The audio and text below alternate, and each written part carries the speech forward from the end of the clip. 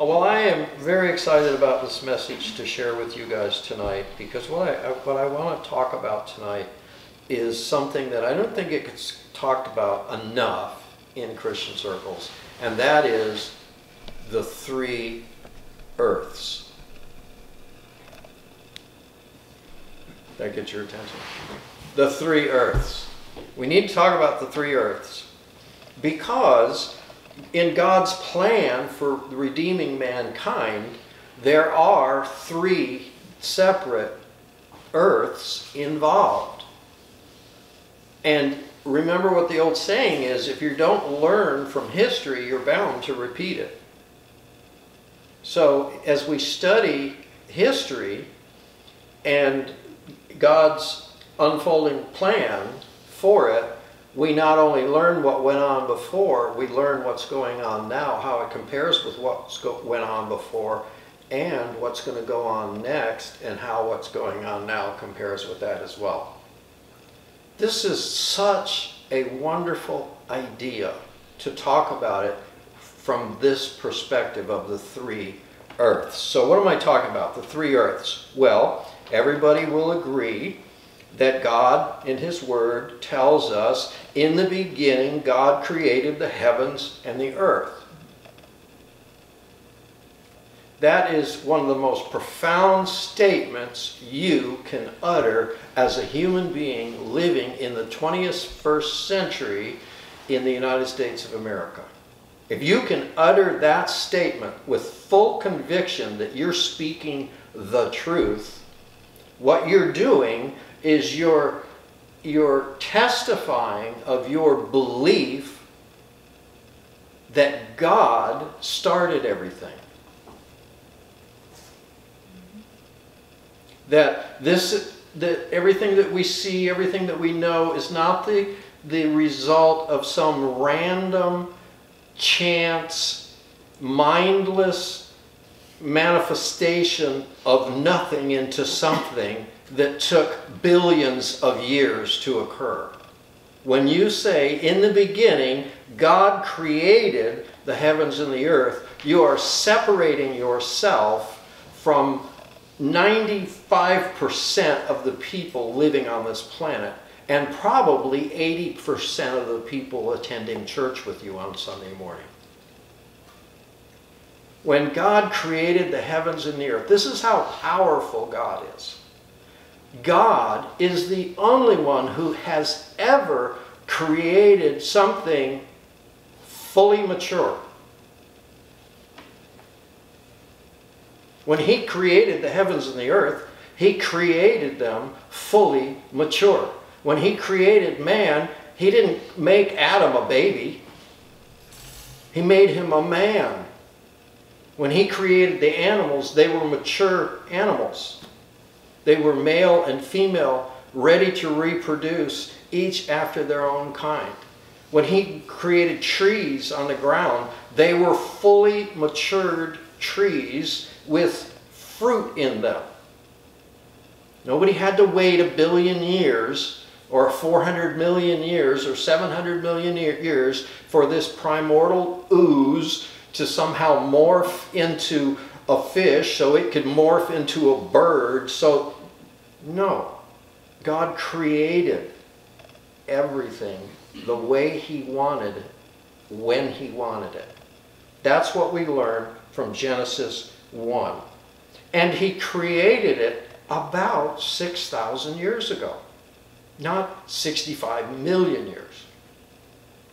And believe me, I could do a weekend seminar on giving proof of that statement that the earth is probably no more than 6,000 years old. There's so much evidence, it's Freaky Friday, that Christians don't know about this. There's so much evidence that we can go into, and I'll go into a little bit of it, but not much. So He created the first earth about 6,000 years ago. Now, why do I say the first? Aren't we living on the same earth?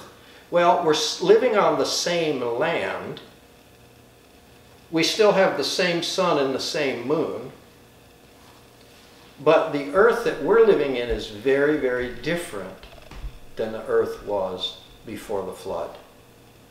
In fact, one of the differences is the atmospheric pressure is way different now than it was then. You know what it was then? It was 50% more dense before the flood than it is now. Why is that important?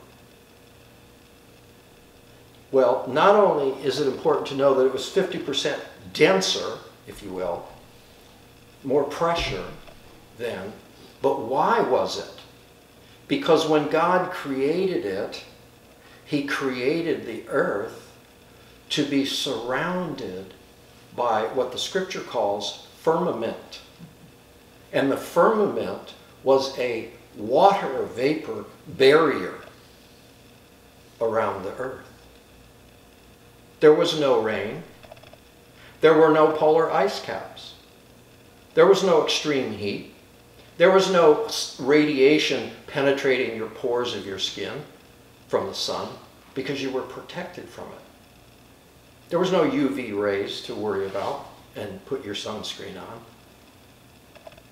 It was a beautiful, warm place. It was, in fact, much like a greenhouse. And everything grew green and wonderful. And nobody killed anybody. The animals didn't kill each other to eat, and man didn't kill animals to eat before the flood.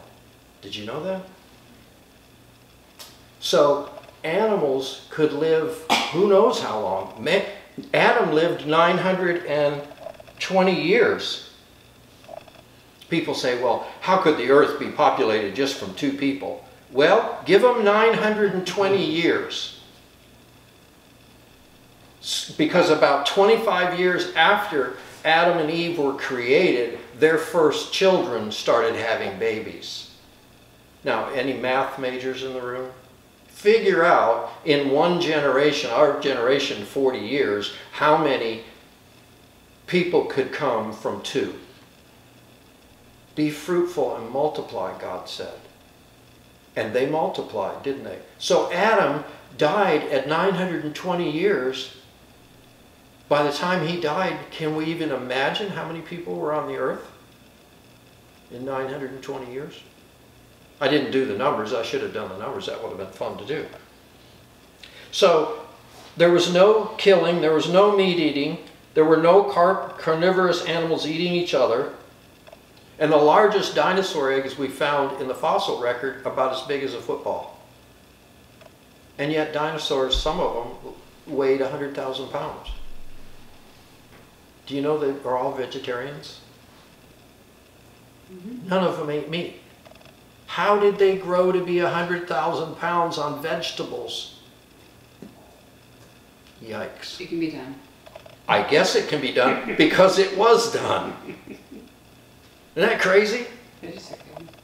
There was no rain. The long life was due to the atmospheric condition because the earth was being protected by the sun, from the sun. Listen, in Genesis 1:30, it says this, verse 29. Well, verse 28. Then God blessed them and said, be fruitful and multiply, fill the earth and govern it. Reign over all the fish in the sea, the birds in the sky, and all the animals that scurry along the ground. You are in charge of them. Maintain them. Reign over them. You're not going to eat them. Well, how do you know that they didn't eat them, Mike? Verse 29, then God said, look, I have given you, mankind, every seed-bearing plant throughout the earth and all the fruit trees for your food. And I have given every green plant as food for all the wild animals. The birds in the sky, the small animals that scurry along the ground, and everything that has life is vegetarian. It's in your Bible. Well, all of those conditions support long life, support long, healthy life. There was no cancer. There was no alcohol. There was no cigarettes. There were no car accidents. There were no wars. You didn't have to be afraid of lions and tigers and bears because they didn't want to harm you. And all of those little details I just get, they support this concept of what we're finding in the fossil records, mosquito hawks or dragonflies with 32-inch wingspans. We don't have them anymore. Where'd they go? Where did the dinosaurs go? Have you ever wondered? Where did they go?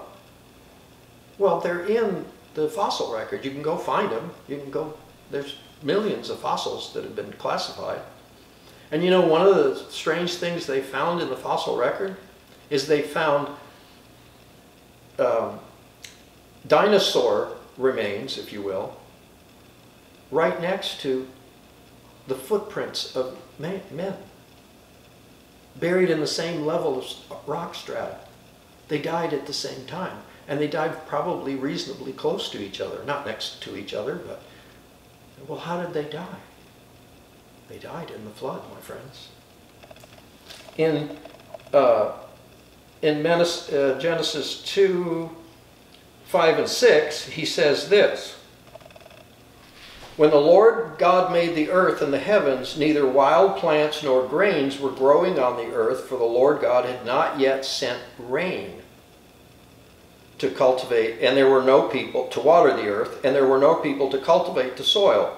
Instead of rain, springs of water came up from underneath the ground and watered all the land. They had super soakers in the ground that watered everything. They didn't have to water to get green grass. So Adam and Eve and his descendants lived in that environment he lived for 920 years. Now, why is that important? Because as we know, what happened to that environment, to that first earth? What happened to it? It got covered with water. But wait a minute, it hadn't rained. How did it get covered with water? Well, let's read it and find out. We'll turn over to Genesis 7 and begin in verse 11. When Noah was 600 years old, listen to this. When Noah was 600 years old, so what does that tell us about him and Adam? He was 300 years younger than Adam. He was a descendant of Adam. So he probably knew Adam, a good chance that he knew Adam. He was in his family line. When he was 600 years old, on the 17th day of the second month, God's being specific here, all the underground waters erupted from the earth, and water fell in torrents from the sky. Wait a minute, there was no rain. Where did the water come from that fell from the sky? It came from that liquid bubble that God had surrounded the earth with to make it a perfect little greenhouse. So not only did that firmament, if you want to call it that, there's other names for it, break apart and fall down, but from underneath the earth, those springs of water that were watering the earth erupted out of the earth. So we had volcanic action, plate shifting, and a deluge.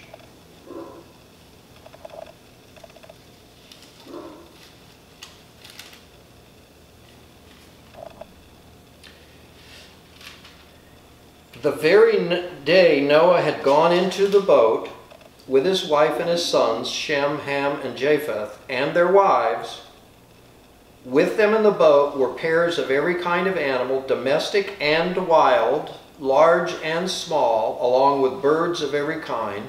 2 by 2 they came into the boat, representing every living thing that breathes. A male and a female of each kind entered, just as God had told Noah it would happen. Then the Lord closed the door. Now, we don't want to skip over this story, the details of this story. Notice what it says here. It's one of the reasons why I like this particular translation. It is a thought-for-thought translation, not a word-for-word translation. So, these guys have researched the original language and said not only what did they say, what words did they use, but with those words, what thoughts were they trying to convey that will make sense to us now, where the original languages wouldn't make sense to us. If you've ever read the King James Version of the Bible, it's very hard to read and very hard to understand. 2 by 2 the animals came into the boat. Noah didn't go and get them and round them up. They came. Well, I don't know about that. I mean, animals just came to the boat. How did they do that? God told them to get in the boat. Do you know there's a bird in Alaska that flies to Hawaii across the ocean? He doesn't stop, he doesn't eat. If he stops to eat, he drowns. He doesn't stop, he doesn't eat. He flies, some scholars have said he flies non-stop for 82 hours. This is a bird that weighs 3 or 4 ounces. What does he use for fuel? God designed him to make that flight. That's what he used for fuel. And I can go into it, but I don't want to belabor the point here. So God told them or directed them to go there. A male and a female. And notice, and when they had entered the ark, God closed the door. Why? Can you imagine how big that door was? The ark was 600 and something feet long and 4 stories high. For 40 days, listen, the floodwaters grew deeper, covering the ground and lifting the boat ever higher above the earth. As the waters rose higher and higher above the ground, the boat floated safely on the surface. Finally, the water covered even the highest mountains of the earth, rising more than 22 feet above the highest place. That's pretty specific. So whatever was the highest mountain at that time, we don't know what it was, the water rose 22 feet above the highest mountain. Why 22 feet? Because if you were standing on top of that mountain, you're going to drown.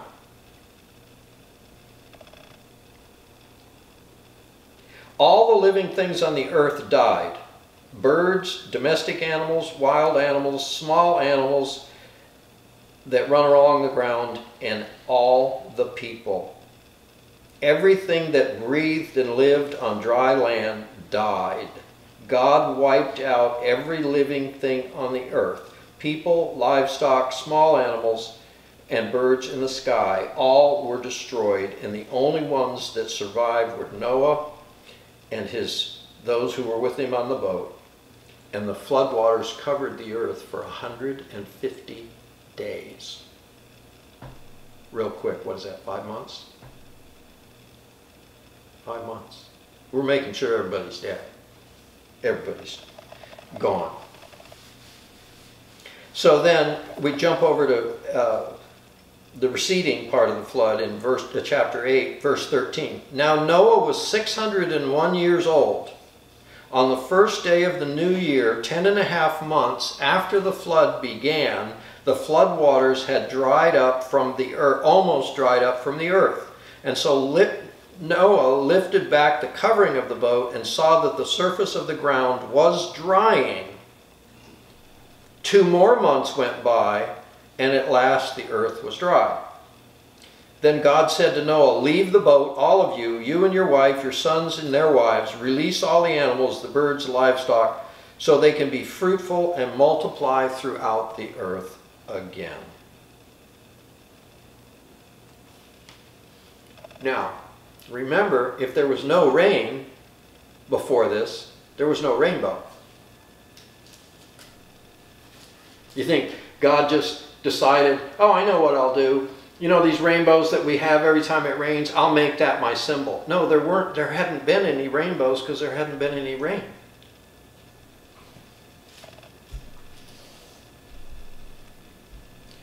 Then Noah built an altar to the Lord, and there he sacrificed as burnt offerings the animals and birds that had been approved for that purpose. And the Lord was pleased with the aroma of the sacrifice and said to himself, I will never again curse the ground because of the human race. Even though everything they think or imagine is bent towards evil from childhood. I will never again destroy all living things. As long as the earth remains, there will be planting and harvest, cold and heat, summer and winter, day and night. There's no global warming. There's no climate crisis. As long as the earth remains, there will be... What do you mean, as long as it remains? Is that possible that it's not going to remain? He said as long as it remains. As long as the earth remains, there will be planting and harvest, cold and heat, summer and winter, day and night. Then God blessed Noah and his sons and told them, be fruitful and multiply, fill the earth, all the animals of the earth, all the birds of the sky, listen, all the small animals that scurry along the ground, and all the fish in the sea will look at you with fear. They didn't look at you with fear before the flood. Now they're going to look at you with fear. They're going to be afraid of you. Lions, tigers, bears, elephants, giraffes, snakes, rattlesnakes are scared of you. Why?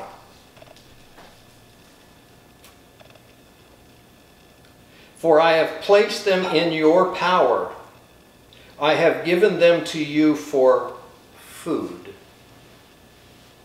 Just as I have given you grain and vegetables. He gave them grain and vegetables before the flood. So he's reminding Noah, you used to eat grain and vegetables. Now the menu has changed.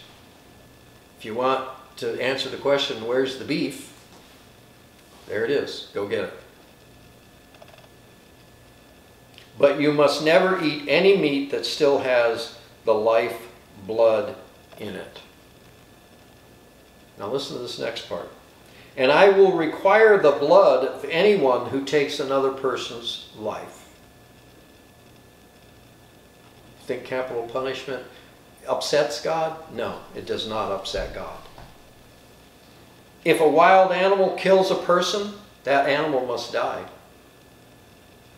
And anyone who murders a fellow human must die. If anyone takes a human life, that person's life will also be taken by human hands. For God made human beings in his own image. Now, go, be fruitful, multiply, and repopulate the earth. That's the second earth. So, what are the results of the flood on the family of man? Listen to this. Noah lived 350 years after the flood. How many generations of grandchildren did he see before he died? 350 years after the flood he lived. You know how long his oldest son lived? 600 years. After the flood, the oldest son lived 300 years less than his dad. After the flood. Why? Because they weren't living on the same earth. They didn't have the protection from the UV rays. They didn't have the protection from the radiation of the sun.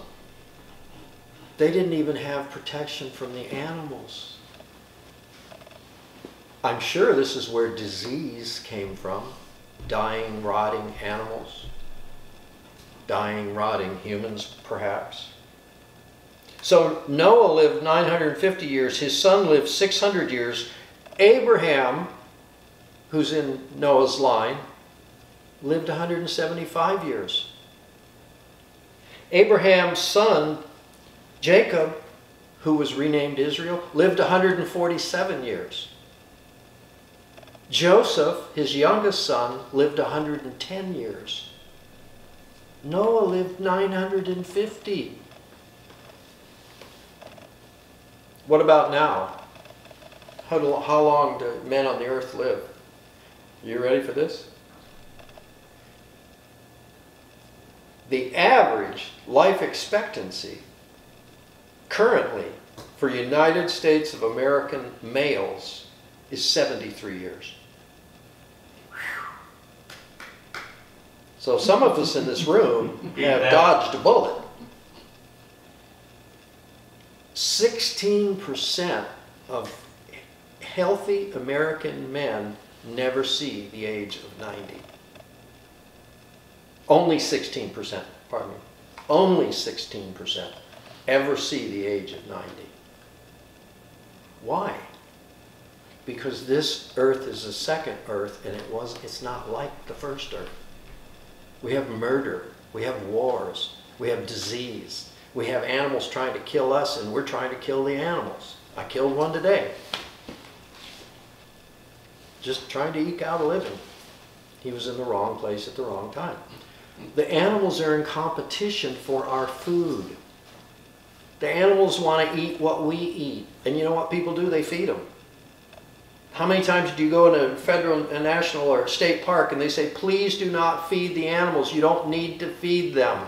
They feed themselves quite well. Don't teach them how to eat out of your hand. They're afraid of you. So now you're going to teach them to eat out of your hand, and the next guy that's going to come along is going to come along with his little bow and arrow or his BB gun and blow his brains out. Because now he trusts man. He's been taught to trust man. But men are not trustworthy, are they? Some men can't be trusted with your sneakers at school. So we're exposed to the harsh conditions in this new second earth. How long is that going to go on? You mean there's a third one? I said there was 3 when I started. I said there's 3. So we're sitting here saying, I believe God created, in the beginning, God created the heavens and the earth. If you believe God created the heavens and the earth in the beginning, what else do you believe about God's story? Where did you find out that He created the heavens and the earth in the beginning? You found it out in this book. Well, the flood is in this book as well. The ages of the patriarchs is in this book as well. You can track back on the ancestors' genealogy to find out that Noah was born just around, well, before Adam died. And you can follow the list of nations that came from Noah after the flood through his 3 sons, and where they were dispersed on the earth. You can read about that in the Bible. And then you can read even furthermore in chapter 11, I believe, of Genesis. You can read about the Tower of Babel, and why did God separate the people by their languages at the Tower of Babel? Because A, they were not interested in God. They were wicked, evil, untrustworthy, rebellious, prideful, arrogant, violent, dangerous people. And they were all speaking the same language. Just like 2024, my friends. Across the globe, they're all speaking the same language. And what are they saying? They're saying we don't need God. God didn't create the heavens and the earth. There's no such thing as God. You people ought to get with the program, man. Give that God thing up. This is as good as it gets. We're going to rule the earth. We're going to take charge of everybody and everything because we have the power to do it. And nobody can resist our authority to do it. and we don't care what you think about it. We're going to do it. Look all over this earth and see that happening. We don't want to hear from you conservative Christians. Why do you think they hate Donald Trump? And anybody that thinks like him and wants to make America great again. Because they want world domination. They want every knee to bow to them. What did Satan say to Jesus in the temptation? I can give you all of this. All you have to do is bow down and worship me. Rich, powerful, political people all over the earth are saying the same thing because they bought the same lie. I can give you everything. Just do what I tell you to do. God, what's this God thing about? Oh, you people are so antiquated. Get with the program. We're living in the age of AI. Yeah, and the life expectancy of the average American male is 73 years. That's not a real great accomplishment, if you ask me. Listen to Isaiah chapter 11, verse 1. Out of the stump of David's family, that's King David, will grow a shoot. Yes, a new branch bearing fruit from the old root. And the Spirit of the Lord will rest upon him, the Spirit of wisdom and understanding, the Spirit of counsel and power, the Spirit of knowledge and the fear of the Lord. He will delight in obeying the Lord. He will not judge by appearance nor make a decision based on hearsay. He will give justice to the poor and make fair decisions for the exploited. The earth will shake at the force of his word, and one breath from his mouth will destroy the wicked. One breath from his mouth will destroy the wicked. He will wear righteousness like a belt and truth like a garment. And in that day, now who's he talking about? Is he talking about Jesus? Hello? He's talking about Jesus. And in that day, when he does that, when the wicked are destroyed, the wolf and the lamb will live together peacefully. Think about that. Oh, the lamb's not going to be afraid of the wolf. The leopard will lie down with the baby goat. The goat won't be afraid that the leopard's going to eat him. The calf and the yearling will be safe with the lion, and a little child will lead them all. The cow will graze where the bear is grazing. What? The cub and the calf will lie down together. The lion will eat hay like a cow. The baby will play safely near the hole of a cobra. Yes, a little child will put his hand in the nest of deadly snakes without fearing harm. Nothing will hurt or destroy ever again. For as the waters fill the sea, so the earth will be filled with people who know God. He's talking about the third and final earth, my friends. What does Peter have to say about that? Peter says, this is chapter 3 of Peter's second letter, verse 1. This is my second letter to you, dear friends, and in both of them I have tried to stimulate you to wholesome thinking. This was written probably in the late 50s AD. I want you to remember what the holy prophet said long ago and what our Lord and Savior commanded us through the apostles. Most importantly, I want to remind you that in the last days on earth, scoffers will come, mocking the truth and following their own desires. We're living in that day. Mockers.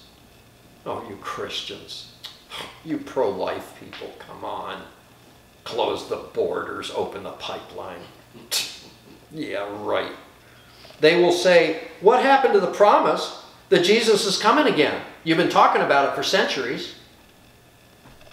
From before the times of our ancestors, everything has remained the same since the world was first created. What? Nuh-uh.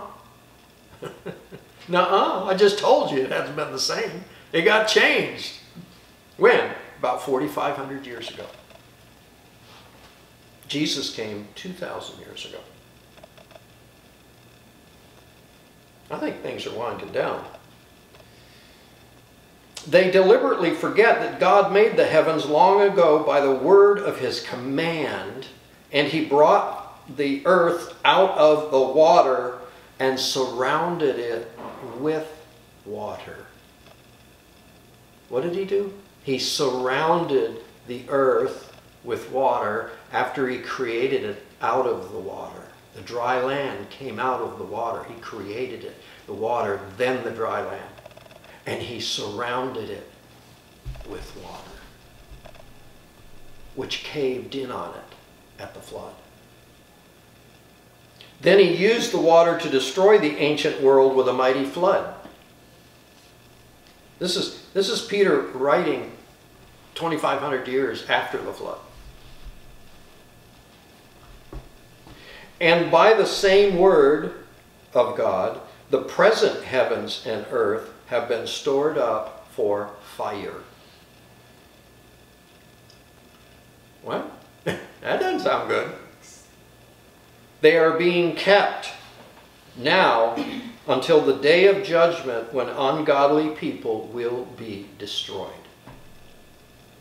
But you must not forget this one thing, dear friends. A day is like 1,000 years to the Lord, and 1,000 years is like a day. The Lord isn't really being slow about his promise, as some people think. No, he is being patient for your sake. He does not want anyone to be destroyed, but wants everyone to repent. But the day of the Lord will come, and it will come as unexpectedly as a thief. You don't expect the thief to come. You just go out there and get in your truck to go to the beach, and you find out somebody has broken into it and taken all the change out of your little change cup that you used for coffee on the drive. You didn't expect it to happen. I guess he thought he needed it more than you did. He does not want anyone to be destroyed, but wants all to repent. But the day of the Lord will come as unexpectedly as a thief. Then the heavens will pass away with a terrible noise. They're not just going to passively disappear like smoke on the wind. And the very elements themselves will disappear in fire, and the earth and everything on it will be found to be judged. Verse 11. Since everything around us is going to be destroyed like this, brothers and sisters, what holy, godly lives should you be living? Looking forward to the day of God, and in fact, hurrying it along. For on that day he will set the heavens on fire, and the elements will melt away in the flames. But we are looking forward to the new heavens and the new earth that Isaiah prophesied in chapter 11. Because he has promised it. It will be a world filled with God's righteousness. And so, dear friends, while you're waiting for these things to happen, make every effort to be found living peaceful lives that are pure and blameless in his sight. You already know these things, dear friends, so be on guard. Then you will not be carried away by the errors of these wicked people around you. You will not lose this secure footing. Rather, you must continue to grow in the grace and the knowledge of our Lord and Savior, Jesus Christ.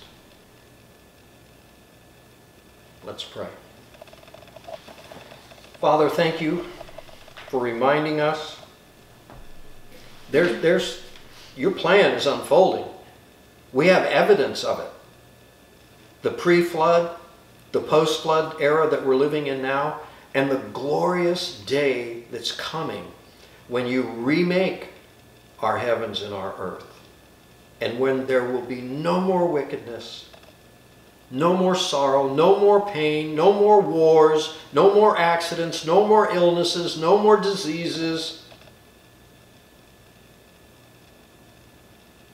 There will be peace and there will be joy, because every human living on the earth will know God. Help us, Father, remember this and never, ever forget it. Mankind is the one that breaks the covenant with you. You don't break your covenant with us. You have told us what we must do to be spared the agony of a fate worse than death that is waiting for everyone who rejects the truth that Jesus Christ is God, that Jesus Christ created the heavens and the earth, and Jesus Christ will ultimately destroy this earth and the elements surrounding it to create paradise where he will live with us throughout the endless eons of eternity. Help us, Lord, keep that in the forefront of our minds so that we can live, like Peter said, holy, blameless lives in your sight. We humbly ask through the grace of our Lord Jesus Christ. Amen.